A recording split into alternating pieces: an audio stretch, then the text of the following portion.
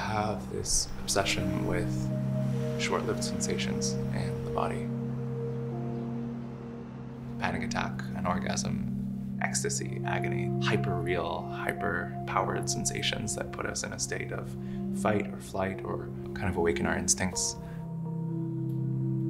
I'm really interested in what happens when we override those kill switches in our body to sort of see what lies behind them. The way that I work is, I think, closer to the way that like a sculptor works than like a actor or dancer. And I think a lot about the materiality of the body is something that time acts on in a very particular way. If you're sculpting in marble, your form will start to change shape over the course of like 700 years. But if you're sculpting in bodies, the form will change over the course of 7 hours.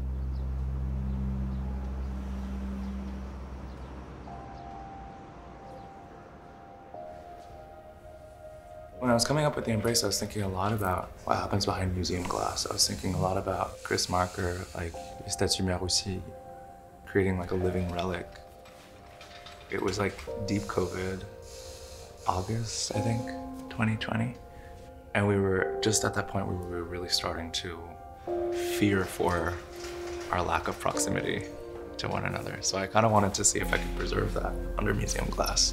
The kind of anonymous encounter between two bodies, just two people that don't know each other, and being able to kind of like meet and touch, and meet by touch for the first time. It's such a specific human experience that I feel like we were afraid that we were going to forget about.